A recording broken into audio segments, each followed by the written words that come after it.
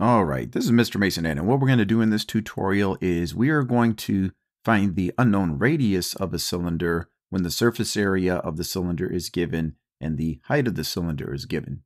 So the first thing that we're going to do is write out what the formula is to find the surface area of a cylinder.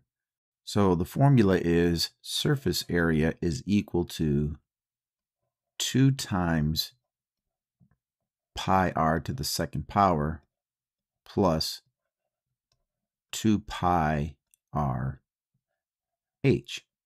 So this part of our equation just gives us the area of the two circular surfaces, and this part of our equation gives us the area of the lateral portion of our cylinder. So the first thing that we're going to do is substitute everything that is given in the problem. Now in this problem, the surface area is given, so we're going to replace SA, or surface area, with 48 pi. And that is equal to 2 pi, and we don't know what the radius is, so we have to leave that in R, squared plus 2 pi r multiplied by 5. The height of our cylinder is 5, so we just replace this h with 5.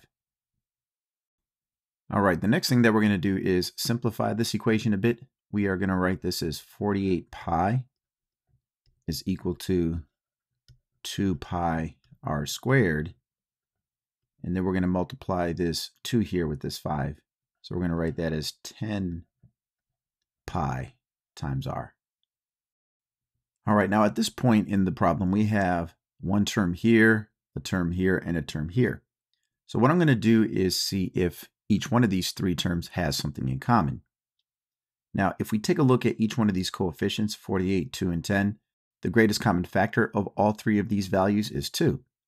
And also, each one of these contains pi in it.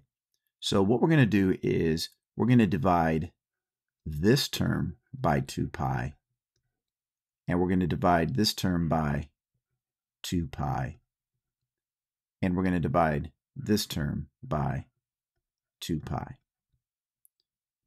So if we divide 48 by 2, that gives us 24, and pi divided by pi is just 1, and 24 times 1 is 24. So pi just cancels out with that term. And over here, the 2's cancel out.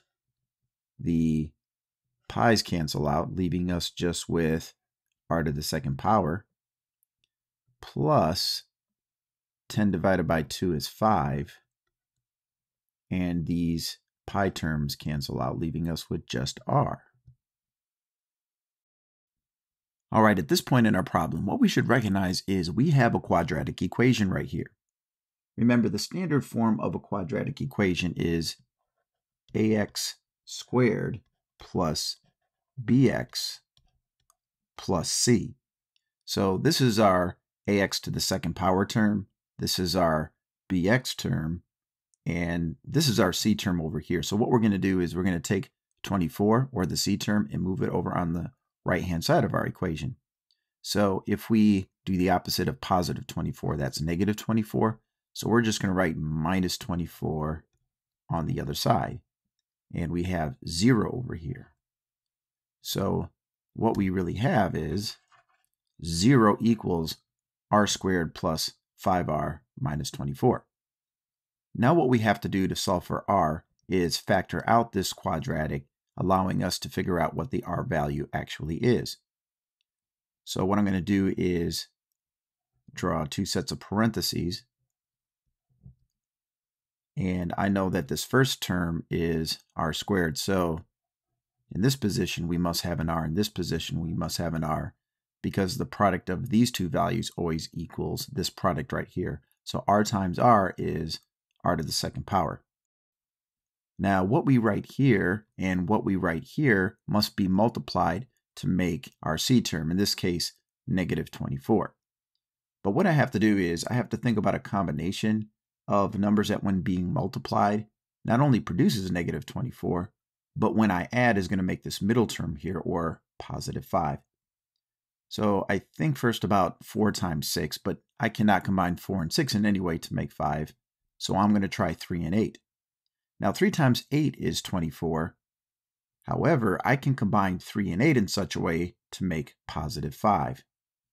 So what I'm going to do is write a plus 8 here, and I'm going to write a minus 3 here. So positive 8 times negative 3 is negative 24. However, when we take our middle two values here, positive 8 and r, and multiply those, and when we take the outer terms, the r and the negative 3, that gives us negative 3r. When I combine those terms, we get positive 5r, which is our middle term here. Now that we have factored this quadratic out, all we have to do is solve each one of these factors set equal to 0. So we have r plus 8 equals 0, and we have r minus 3 equals 0. So for this first situation, r has to equal negative 8, because negative 8 plus 8 equals 0. And for the second factor, r must equal positive 3, because 3 minus 3 equals 0. So negative 8 is one of the solutions, and positive 3 is the other solution. Now let's think about the length or the distance of any line or any dimension of any figure.